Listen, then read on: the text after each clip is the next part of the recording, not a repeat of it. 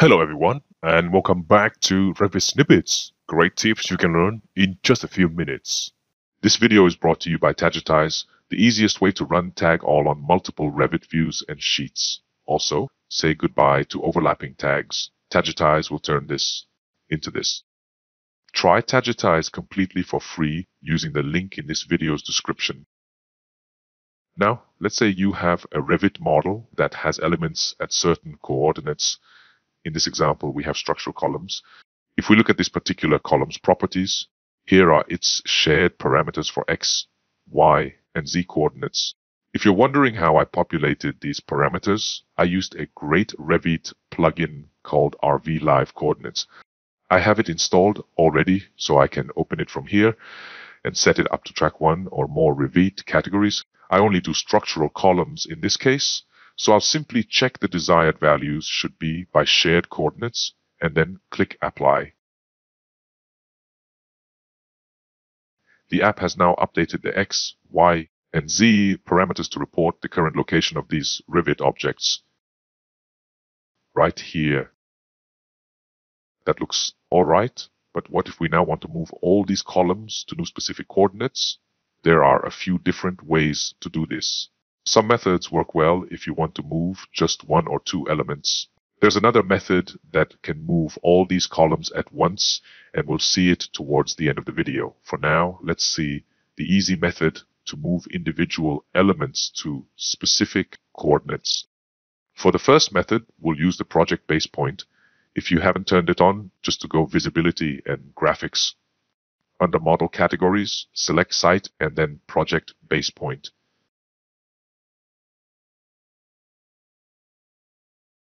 The project base point is now on, and it's this little blue circle right here. You can see the base point has X, Y, and Z values visible when selected. They're just called a bit differently. NS stands for North and South, so this is the Y coordinate of the base point. E and W stands for East and West, so this is the X coordinate. ELEV stands for elevation. That's the point's Z value. Let's now change these values to the X, Y, and Z values of the column we saw earlier. First, the X.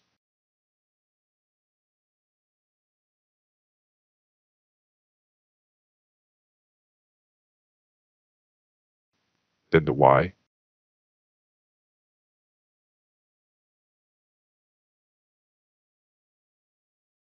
We can clearly see now that the base point and the column share the same coordinates. What this also means is we can use the base point to mark the new location for the column before moving the column there to match. This is easy. Let's select the base point again, and now we can update its properties. Let's say we want to move the column 3 meters along the x-axis and 5 meters along the y. Now that we've updated the parameters, the base point has moved accordingly. Great. All that is left to do now is to move the column ourselves to this new location.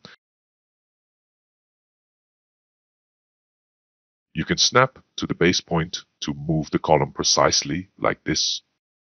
And there we go. We've updated the column's position successfully.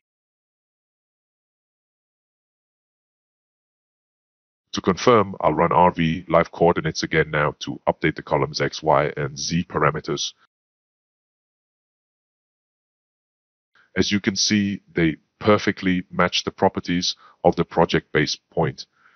All right, so that was easy, but there are some limitations with this method. On a big project, moving the project base point isn't recommended because it's often used to help coordinating different Revit models. So if using this method, make sure to move the base point back to where it was originally. If you don't want to move the project base point, check out the next method. For this second method, we will use a custom coordinate marker family instead of the project base point.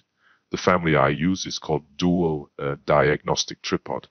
If you need it, just follow the link in this video description to download it. Once downloaded it, simply open it and load it into your model like this. I'll now place it in the model. It's not visible yet as I have the generic model category turned off. Let me turn that back on now. this family contains two tripods. One will always be at the family's insertion point. The other will move relative to the first tripod according to the family's X, Y, and Z values. What this means is we can place the family at the project's survey point or wherever you have chosen as the origin of the project's coordinate system. We will then be able to move the second tripod to any desired coordinates relative to that origin point. In other words, the second tripod can act as the project base point if we place the first tripod at the survey point. All right, so let me now move the first tripod to the survey point just like this.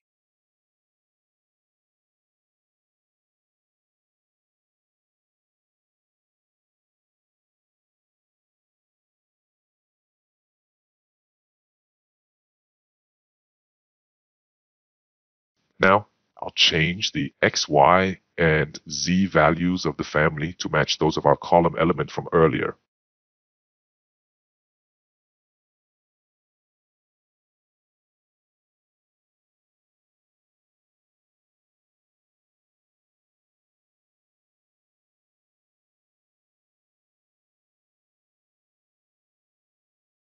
There we go. Now the tripod is exactly where the column is. If I want to move the column to new coordinates, I can just input the desired X, Y, and Z values into the family like this.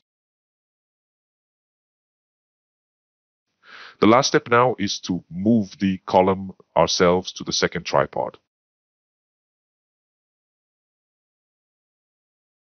Of course, snap to the tripod when you do this for maximum accuracy.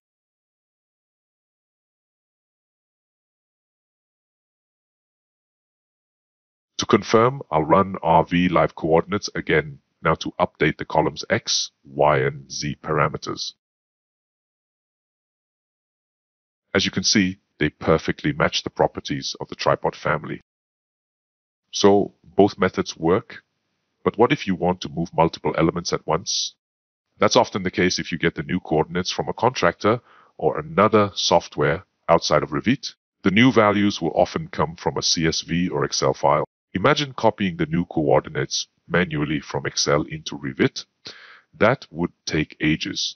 Then you would also need to tediously move each element by updating the project base point or the tripod family before every single move.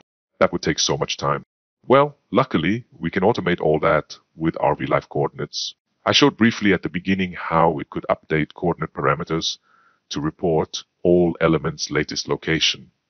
It can also do it in reverse super quickly. Let me show you how. The first step is to install RV Live Coordinates. If you haven't done this, just follow the link in the video's description to get a free trial of the app. Next, open it up in Revit like this and configure it to work on the Revit categories you need. There's a tutorial on how to do this setup. I'll also link to it down below.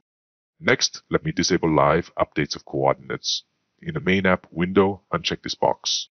This live update mode is useful if we want the app to automatically update the X, Y, and Z parameters whenever the elements are moved. This time, we want to manually specify the desired coordinate values though, so we must disable live update or it won't let us set the coordinates to something not correct. Now that you have the app all set up, the next step is importing new coordinate values to elements you want to move. You can do this manually in a Revit schedule. To create this schedule, we can go here, select the category,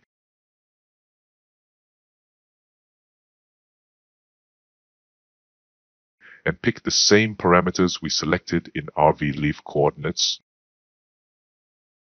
Click OK now and the schedule is ready. However, we typically get the data from Excel, so this time I'll import coordinate values from there instead of editing this schedule manually. There are lots of Revit plugins that can export and import Excel data from and to Revit schedules. The one I'm using here is from MLabs, which I'll also link to in the video's description. It's free and does a good job in most typical scenarios. To begin showing this third method, I'll first export this Revit schedule to Excel like this.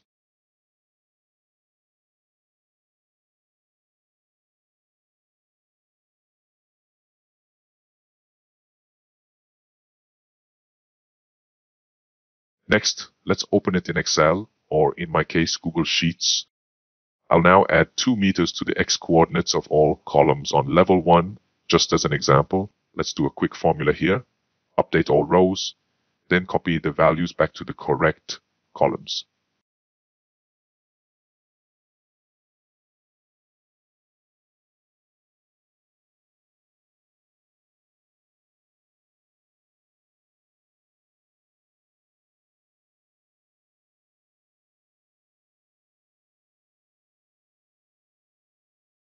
Nice. Now let's save the Excel file to a new file.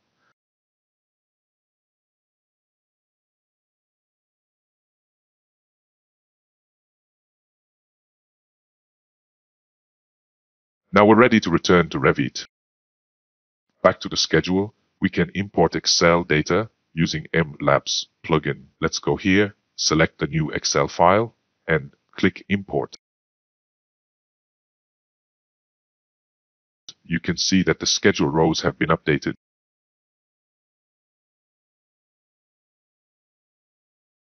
For the final step, let's return to RV live coordinates and click Move Items to Coordinates. You can choose to move all elements that are affected by the current settings as structural columns in our case, or just a few selected objects. I'm going to do all elements this time. Finally, click on Move Elements to Coordinates.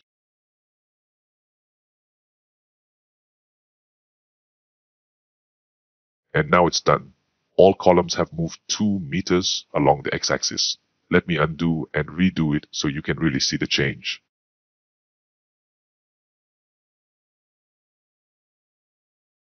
The change is clear if you look at the tripod family.